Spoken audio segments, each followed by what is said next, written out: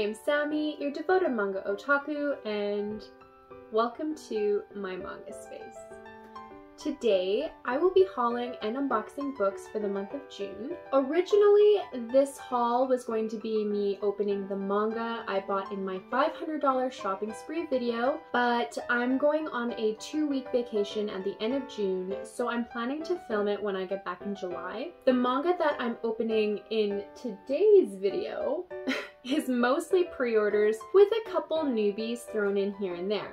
As per the norm, the first part of this video is dedicated to unboxing all the manga, and the second part of this video will be me discussing the books in a little more detail. These videos are usually on the longer side, but I have included lots of time steps, so feel free to jump around. Before we dive into the haul, I feel like I haven't welcomed anyone to my manga space in a while, so if you're new here, hello, I'm Sammy, and I like discussing, reading, and collecting manga. On my channel, you'll find manga hauls, manga wrap-ups, which are essentially mini manga reviews, and any other content that I feel like making. I'm very thankful for your support, and if you're ever interested in discussing or recommending manga, feel free to leave comments on my videos. I might take a little bit to reply, but I do my best to respond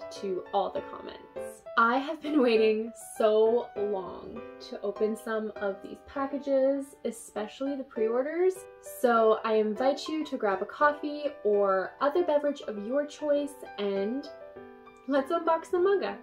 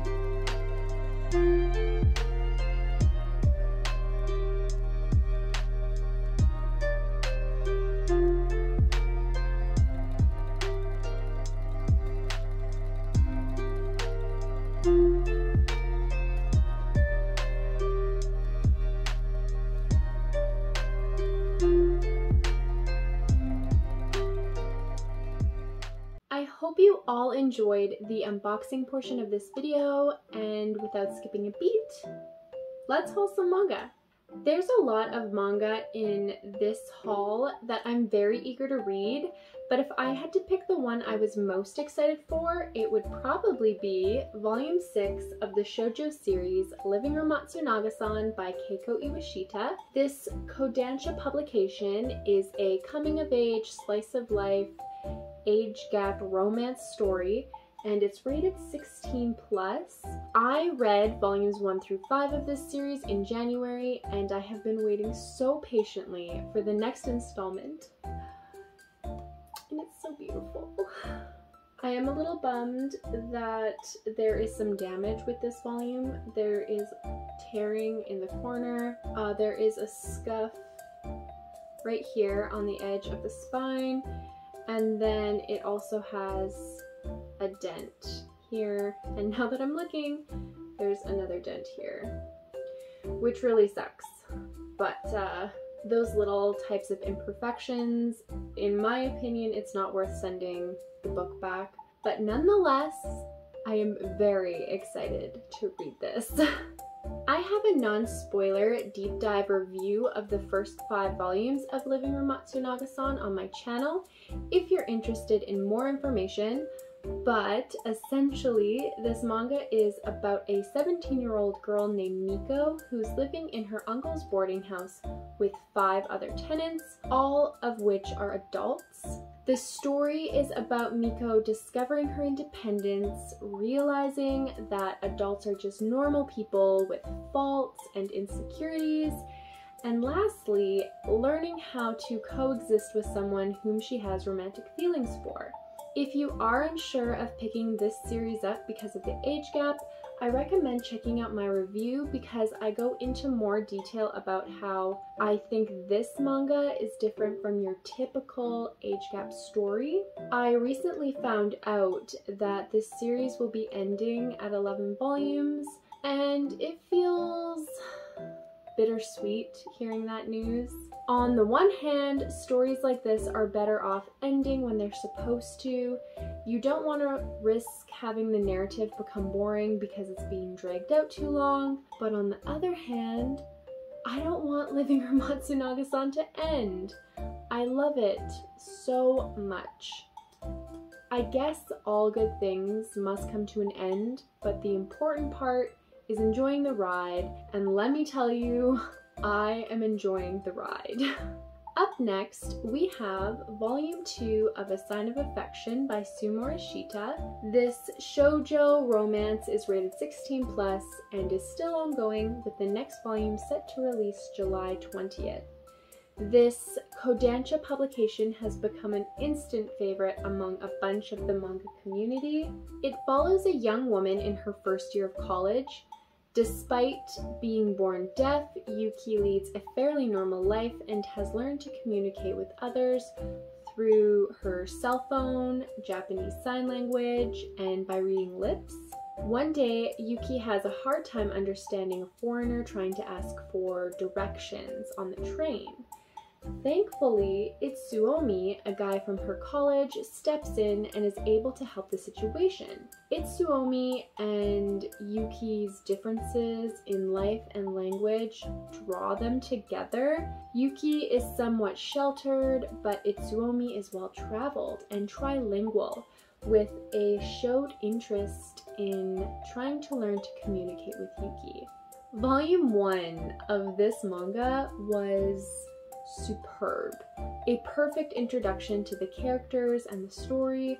Not only was it cute and entertaining, but I felt like I was learning something while reading it. Morishita sensei has taken special care representing the deaf community, and it really shows. I'm very excited to read this volume and watch the romance between our main characters blossom. This next manga is one of 2 manga that were cancelled from an Indigo order I hauled last month. I didn't find out that these manga were removed from my order until the unboxing, so I ordered them ASAP so I could close the gap between those series. The first one is Volume 2 of the Viz Media publication Dengeki Daisy by Kyosuke Motumi. This is a rom-com shoujo story and it's rated 16+. I have talked about this on my channel quite a bit recently, so I'm going to read the short synopsis on Right Stuff. After orphan Teru Kurobayashi, I'm hoping I pronounced that correctly, loses her beloved older brother, she finds solace in the messages she exchanges with Daisy, an enigmatic figure who can only be reached through a cell phone her brother left her. Meanwhile, mysterious Tatsuku Kurosaki always seems to be around whenever Teru needs help. Could Daisy be a lot closer than Teru thinks? Maybe. Now that this volume has come in, I have volumes 1 through 7. I'm still waiting on the rest of the series from Right Stuff. Hopefully it'll ship out soon, but I wouldn't be surprised if it took 6 months because of the lack of manga being printed right now. I am really excited to read this. It is by the same mangaka as QQ Sweeper and Queen's Quality, and I'm very excited to read Queen's Quality as well. This mangaka is turning out to be a favorite of mine. The second manga I had to reorder is Volume 3 of the ongoing series Love Me Not by Ayosaki Saka. Published by Viz Media, this shoujo story is a drama, romance, school life series, and it's rated 13+. It's about two high schoolers, Yuna and Akari, who form a fast friendship after learning that they live in the same apartment building. The girls are complete opposites. Yuna is an idealist while Akari is a realist. When Akari starts to fall for Yuna's childhood best friend, and Yuna starts to swoon for Akira's brother, how will the girls' approach to their love lives differ? I have been wanting to read this series since last month, but now that I finally closed the gap, my new problem is that I am pressed for time. I am bringing some manga on my vacation, but I don't think I'll pack this series because it's just too long to travel with, so I might have to table this for July. However, if I time it right, on July 6th, I can order the 9th volume and have it home by the time I get back from my trip. And then I have 9 manga to read instead of 8.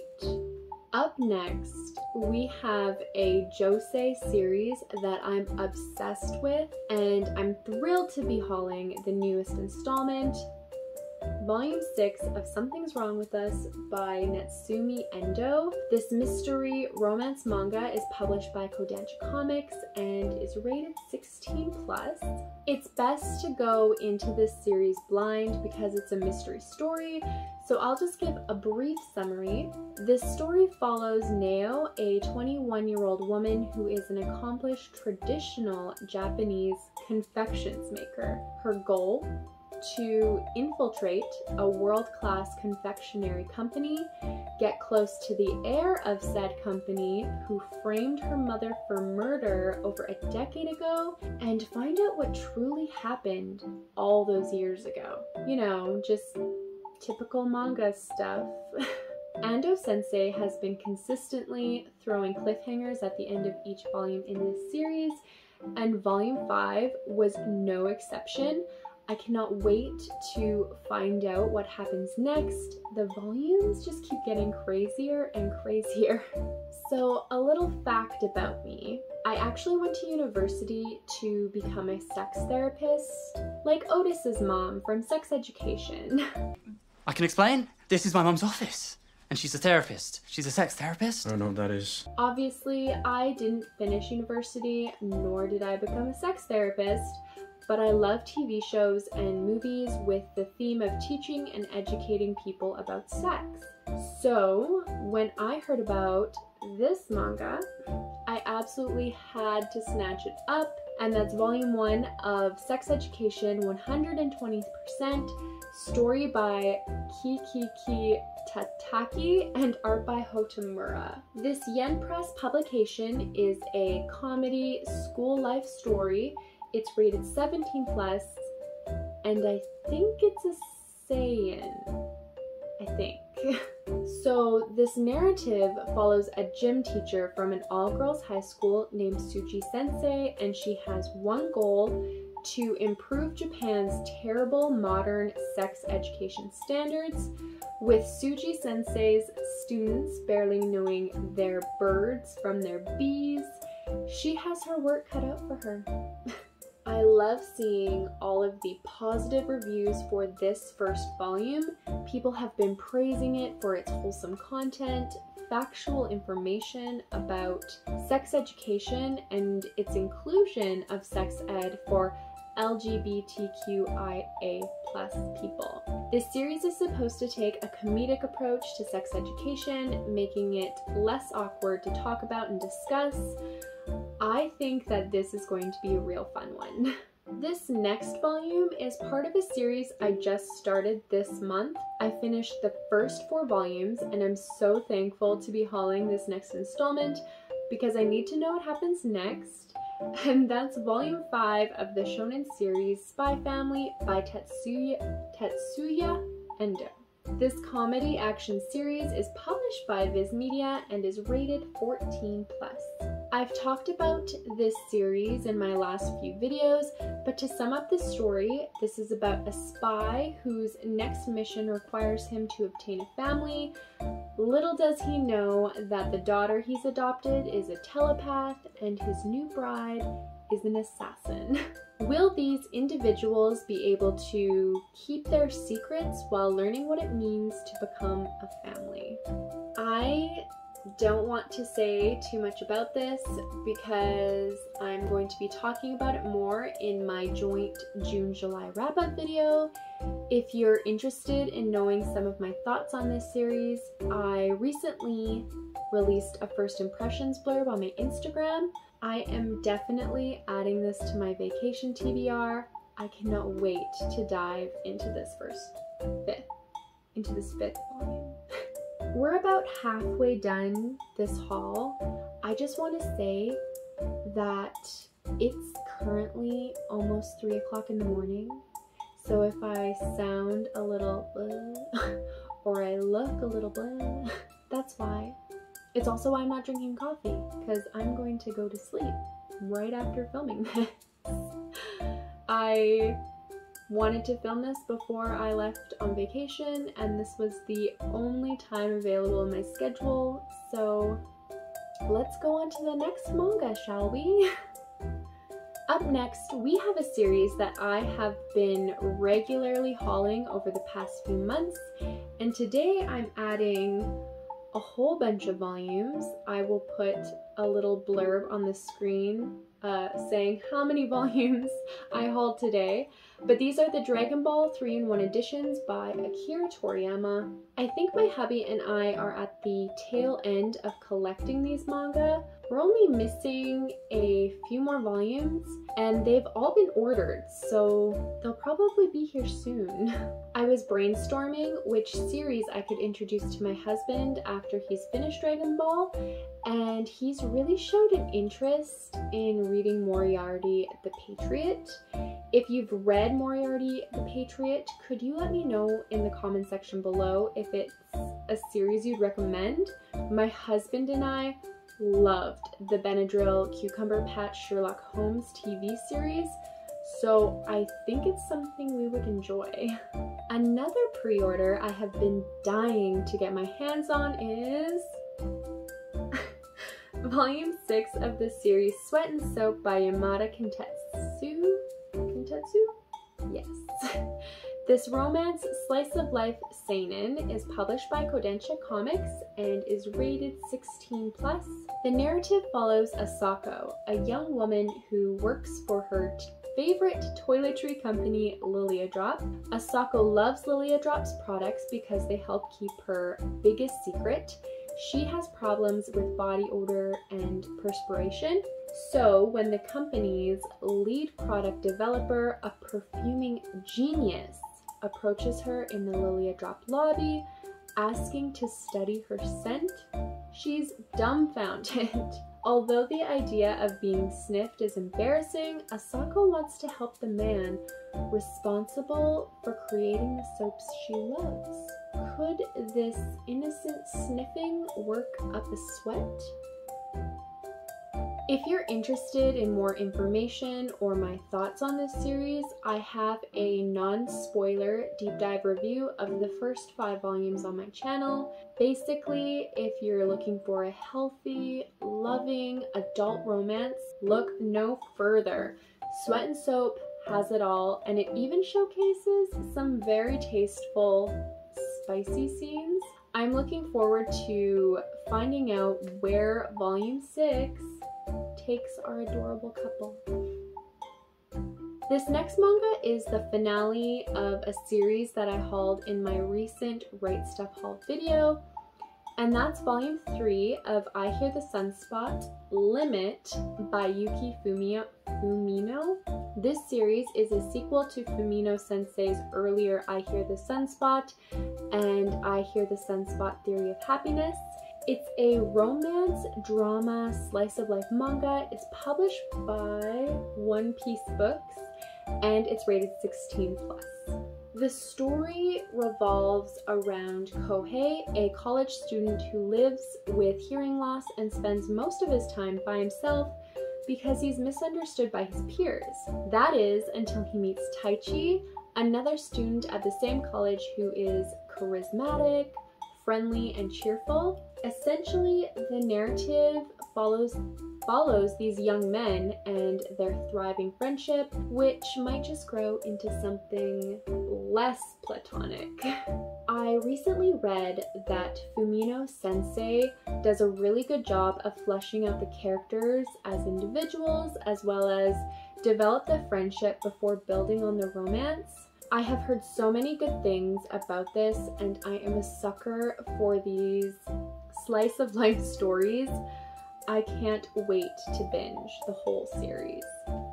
The second last manga in this haul is Volume 5 of the seinen rom-com The Way of the Husband by Kyosuke Ono? I butchered that. I'm almost positive I butchered that. This series is published by Viz Media and is rated 16+. This episodic slice of life manga follows Tatsu, an infamous and feared Yakuza boss nicknamed the Immortal Dragon, who retires from crime to become a house husband. Tatsu applies the skills and intensity he retained from being a crime lord to his household chores and domestic tasks as a house husband. This is definitely the funniest manga I own. I haven't read the 4th volume yet, but volumes 1 through 3 had me laughing so hard my stomach hurt. The ridiculousness of these short stories combined with the facial expressions and actions of the characters are just chef's kiss. I think I'm going to add both volumes 4 and 5 to my vacation TBR because the story is so feel good and it's so fun and it's an absolute joy to read. The last volume I'm hauling today is one that I have been waiting to read since before it was released because the premise sounded so interesting to me. And that's volume 1 of the Square Enix publication, I Think Our Son is Gay by Okura. I'm not entirely sure what demographic this is, but I saw somewhere that it is a shonen. It's a slice of life comedy story and it's rated 13+. This manga follows the Aoyamas. Pretty sure I did not pronounce that properly, but they are a family consisting of dad, Akiyoshi, who's usually away for work, doting mother, Tomoko, and their 2 sons, Hiroki and Yuri. Now that Hiroki is in his first year of high school, Tomoko is noticing that he has these little quirks, which leads her to believe that he might be gay. Being a supportive mom, Tomoko decides to keep her theory to herself until Hiroki is comfortable enough to tell her his feelings. I didn't show off the art with this in my unboxing video, so I'm going to show off a little bit of it now.